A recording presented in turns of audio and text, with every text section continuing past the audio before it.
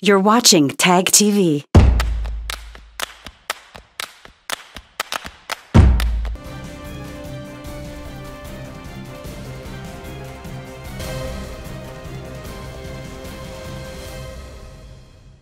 Hello viewers, welcome to Newsweek South Asia, a program that talks about breeding of terrorism and its impact on South Asian nations. Let's begin with the headlines first. 13 years after 26/11 Mumbai attacks, Pakistan fails to show sincerity in delivering justice. Indian security forces continue elimination of Pakistan-backed terrorists. And Afghans struggle to survive amid terrorism and humanitarian crisis. It's been 13 years since the horrendous terror attacks on Mumbai were carried out on 26 November 2008 by Pakistan-based Lashkar-e-Taiba terrorists. 10 gunmen sneaked into India's financial capital and carried out attacks at different locations. It claimed the lives of 166 innocent people. As India marks the 13th anniversary of this heinous attack, the real perpetrators and masterminds of the attacks are still at large in Pakistan. A report.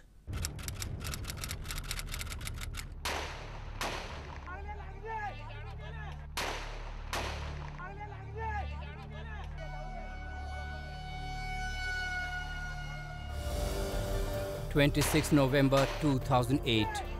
India was caught unawares when 10 heavily armed Lashkar-e-Taiba terrorists spread bullets, making Mumbai bleed. The bloodshed continued for 3 days, leaving 166 people dead and hundreds of others injured. The scars of the ghastly Mumbai terror attack are still unforgettable. As India commemorates the 13th anniversary of this barbaric attack, the perpetrators and masterminds of the attacks still roam free in Pakistan. What we need to understand is these terrorists are effectively one more division, say the infantry corps of the Pakistan army. Okay, and this is not me saying it, this is their own former defense minister under Benazir Bhutto saying this, at no extra cost to the taxpayer. That's the way they see it. So obviously they're being allowed to roam free out there because honestly, would anyone arrest a Pakistan army general? Or a colonel or a major in Pakistan? Of course not. They'd be petrified to do so, and that's why these people will never be arrested, because they are instruments of the Pakistani state.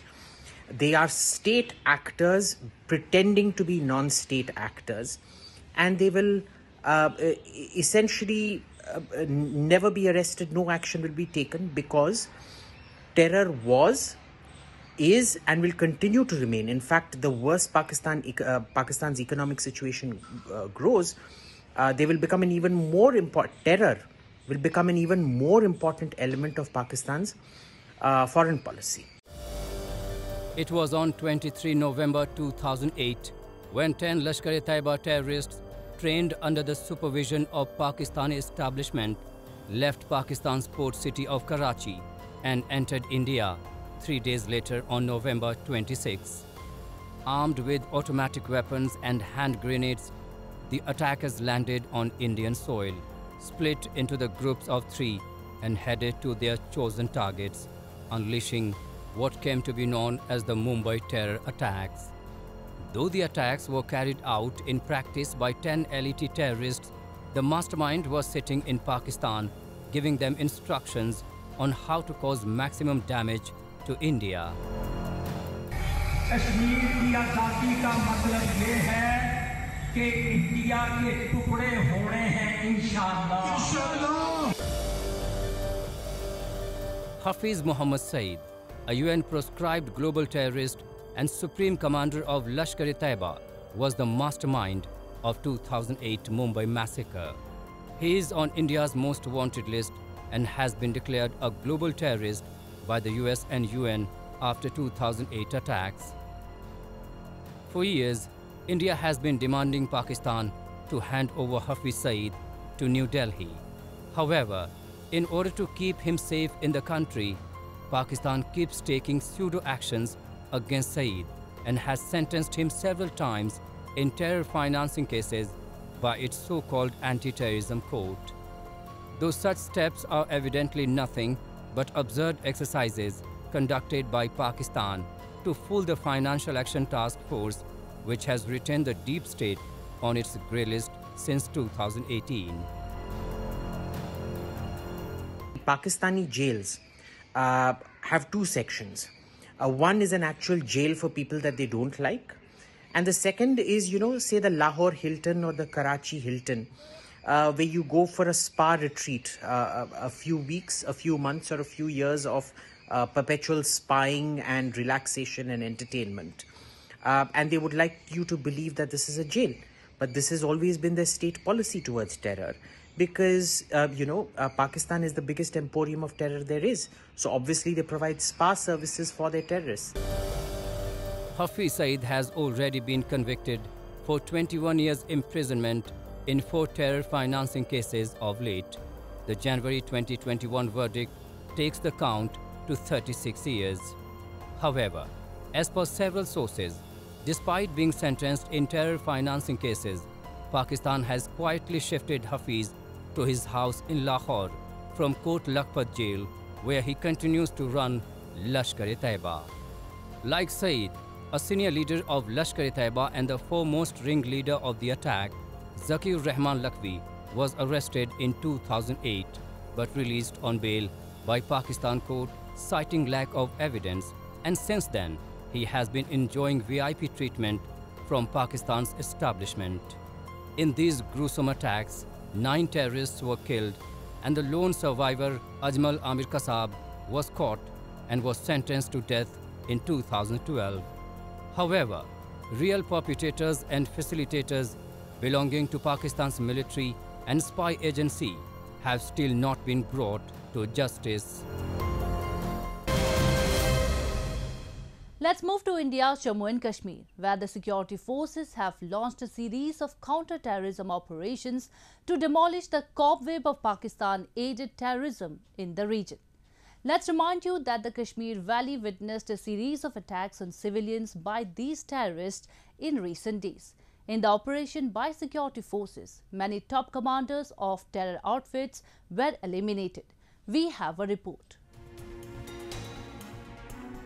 There have been continuous attempts by neighbouring Pakistan and its proxies to disrupt peace in the Kashmir Valley. Not only the Pakistan Army is carrying out ceasefire violations at the line of control, but it is also helping the terrorists to infiltrate into the Kashmir Valley. The aim is to create fear psychosis and disturbance in the region. Unfortunately, the malicious attempts by Pakistan gets a setback by alert Indian security forces, who time and again keep foiling infiltration bids and eliminating terrorists in Jammu and Kashmir. The Indian Army, the Central Reserve Police Force and Jammu and Kashmir Police are jointly carrying out counter-terrorism operations in the Kashmir Valley. In a recent shootout in Srinagar city, security forces killed 3 terrorists belonging to the Resistance Front. Its top commander, Mehran Yassin, was also among those killed in the operation. Mehran was involved in the killing of 2 teachers and another civilian in the city. What Mehran has been doing ever since he became active, he was earlier working as associate with Abbas Sheikh, and he's the one who was providing all kind of logistic support to Abbas when he was active in Srinagar city and elsewhere. He is responsible along with his associates for the killing of our Sub-Inspector Arshad. He is responsible for a grenade attack on 26th of June 2021 at Barbarsha, in which 1 innocent civilian was killed and 3 of them were injured. Narco-terrorism is also emerging as a big challenge for the security agencies in Jammu and Kashmir. Pakistan has been using narcotics as a major financing tool to sponsor terrorism in the region. The Jammu and Kashmir police arrested 1 person and seized 52 kilograms of heroin worth Rs 100 crore or $13.4 million during a routine check in Jammu district. कुल मिलाकर के जो narcotics का transportation है, smuggling है पाकिस्तान की तरफ से, वो पूरे साल के अंदर बड़ी स्केल पे हुआ। कुछ इंसिडेंट ऐसे भी सामने आए जहां ड्रोन्स का इस्तेमाल किया गया नारकोटिक्स को स्मगल करने के लिए, पाकिस्तान की तरफ से इस तरफ ट्रांसपोर्ट करने के लिए। तफ्तीश के दौरान काफ़ी बड़े इंटरस्टेट कनेक्शंस ड्रग माफिया के सामने आए, जिसके ऊपर जम्मू पुलिस ने, कश्मीर पुलिस ने मिलकर के बहुत अच्छा काम किया। हमारी कोशिश है कि नारकोटिक्स का जो सिलसिला पाकिस्तान की तरफ से जहां और पंजाब में चलता है, और फिर नार्को टेरर के नेटवर्क को चलाने की जो कोशिशें होती हैं कि नारकोटिक्स का सेल हो, उनकी सेल से जो पैसा अवेलेबल हो उसको मिलिटेंसी में फिर से पंप इन किया जाए। Peace and development in Jammu and Kashmir does not suit Pakistan at all. Despite international condemnation, Islamabad continues to send its proxies to infiltrate into the Kashmir Valley and create fear among the people. Also, recruitment of local Kashmiri youth to spread Pakistan's terror agenda remains a significant issue, as terror recruitment in the valley has not seen complete reduction as compared to previous years. They are desperately trying to create an atmosphere of fear and terror among people that would hinder the economy and progress in the Union Territory.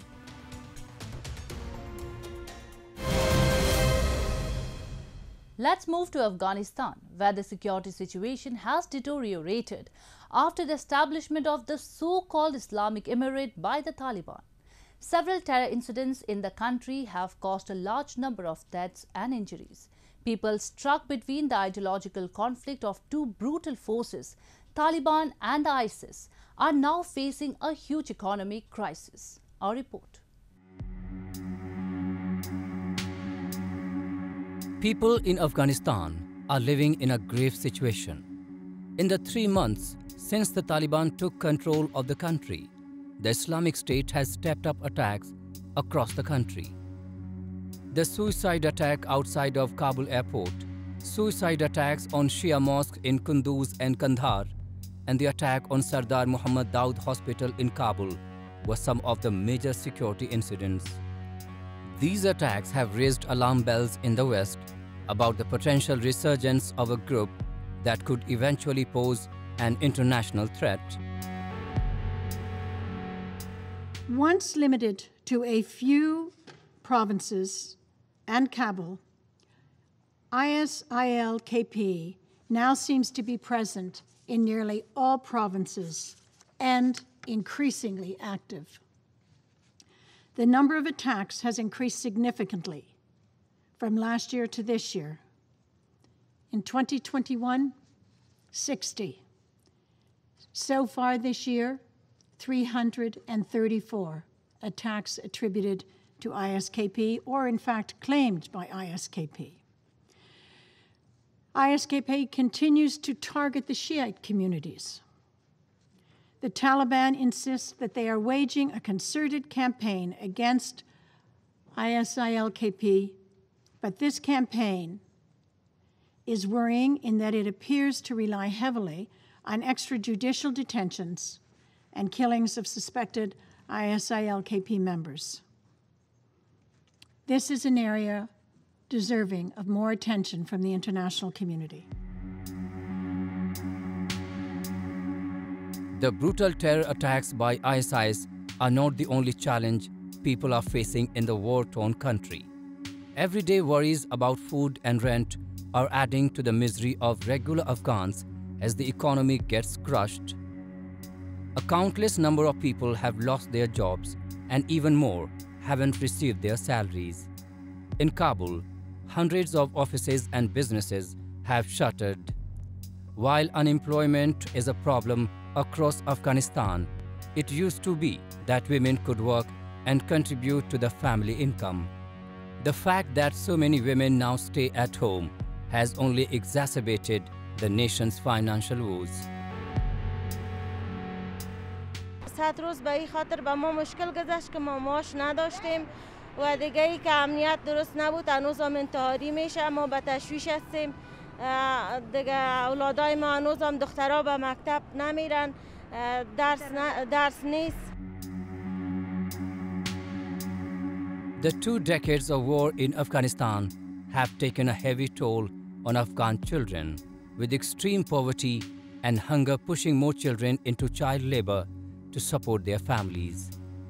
Around 20% of children in the country are engaged in child labor, working all sorts of jobs such as street vendors, shoe polishers, car washers, and garbage collectors. There is no childhood in Afghanistan now.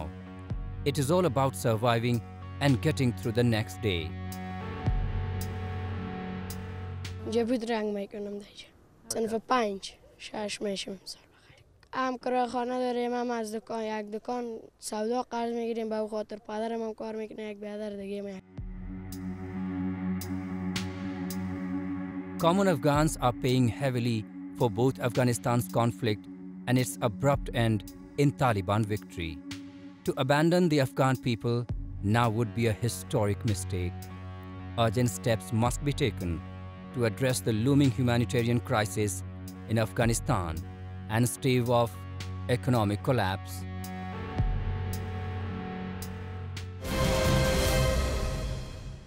Let's move to Pakistan, where the establishment thinks that the innocent Baloch students are bigger threats to the Islamic Republic of Pakistan than the globally designated terrorists like Hafiz Saeed and Maulana Masood Azhar.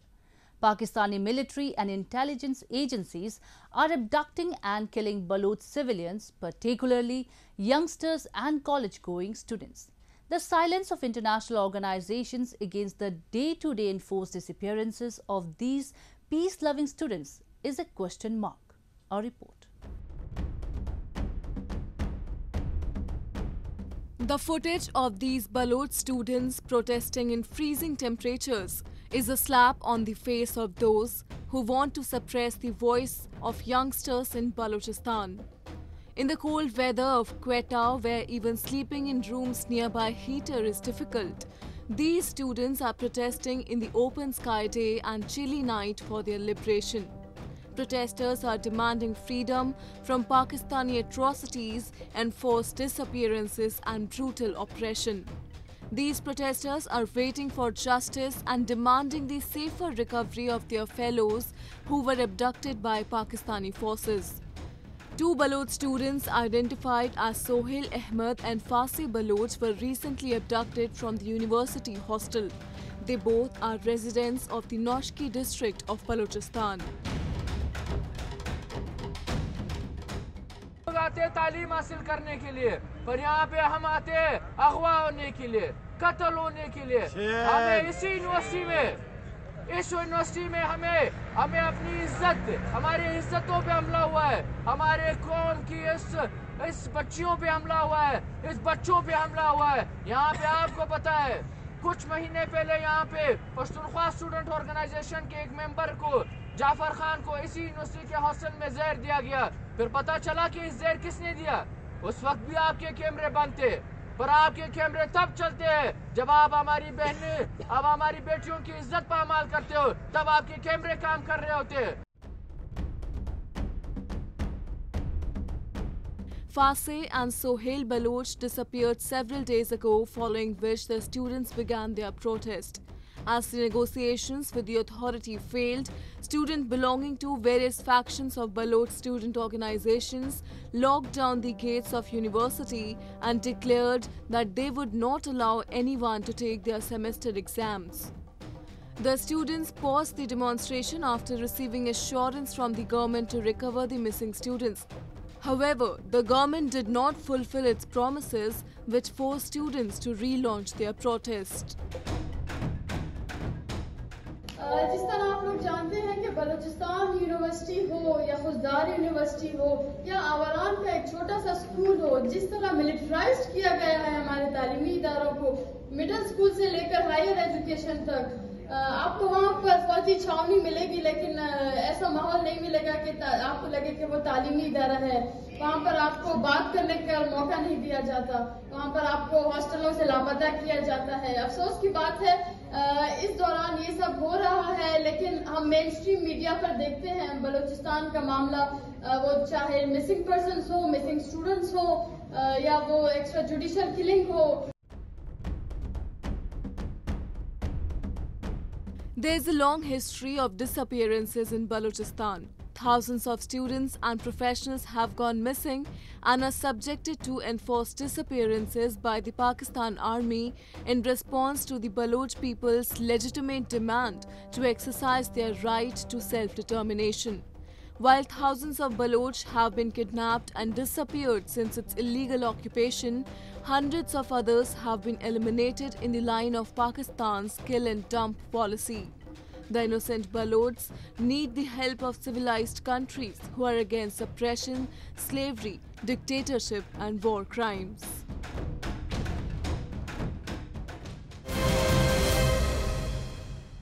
And with that, we come to the end of this edition of Newsweek South Asia. We will be back next week with more news, views and analysis from the subcontinent. Meanwhile, do keep writing to us at nws@anin.com. This is Yeshi signing off on behalf of the entire production team of Newsweek South Asia. Goodbye and take care.